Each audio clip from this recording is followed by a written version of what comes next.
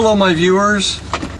This handy little gadget right here is what saves a lot of aggravation trying to get them hubs off of a dead motor shaft. And you know, of course this is great for the hubs that you'll have to deal with on the blower wheels and fan blades too. Okay, here's the fan blade that I want to remove right here.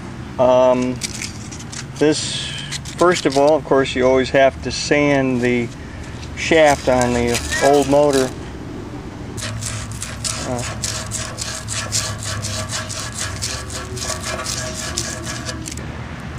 And there we have it. Now it's ready for a little lubrication. Here's the oil that I'm using nowadays. This doesn't smell quite as bad as some of the weasel pisses out there. It's called Arrow Oil. It's for some really good stuff. I'm going to go ahead and put some oil on that shaft.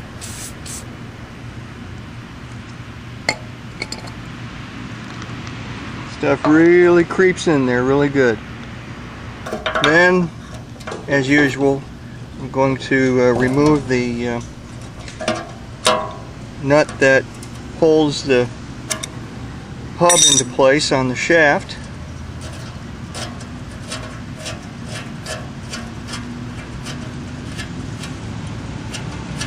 Just take the whole thing off like that. Now here's a little tool that I just bought from Johnstone Supply. It's really a handy one to have. If you saw my other barred motor video, you'll remember that I used to use a wrench to remove the hub off of the shaft on the dead motor.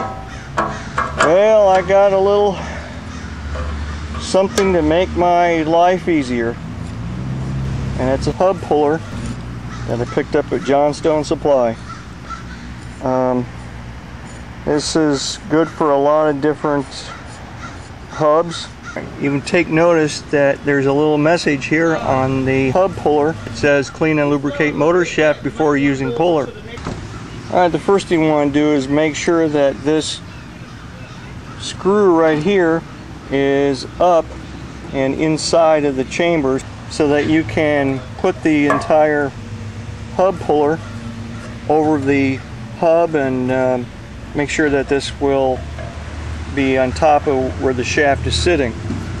Then you can tighten these screws right here.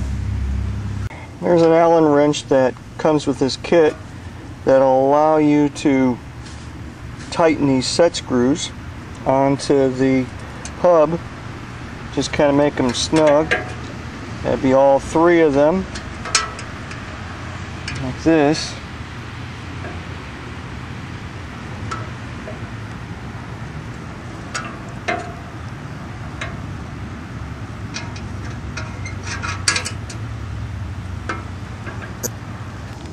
Alright, now that I have the hub puller fastened onto the hub real nice and tight, then I can turn this screw in. In many cases you'll need to use a wrench of some sort to turn the screw, and here goes.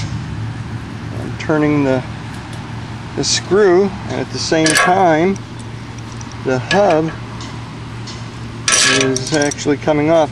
Sometimes I can just do this by hand really easy, and the hub will come off the shaft real easy anyway. Okay, and there it is. Okay, that was pretty easy. Sometimes it can be a little more difficult, but this hub puller sure makes it a lot easier. Also, I want to answer a question regarding pressure switches that have a differential setting on them.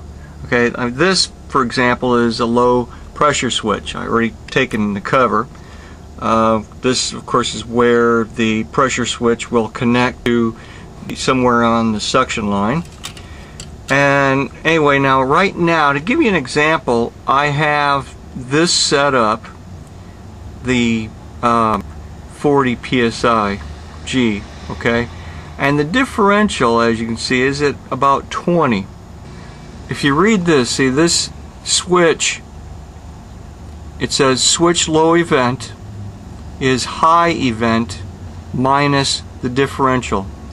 So the reality is what you do is you take your high event, which right now I have it set at 40, and you take the differential, which right now is at 20, you subtract the differential from the high event, which will give you the PSIG where it'll actually trip out. And if you subtract 20 from 40, it gives you 20. So that means that right now, the way this is set up as a low pressure switch, if the pressure were to drop down to 20 psig,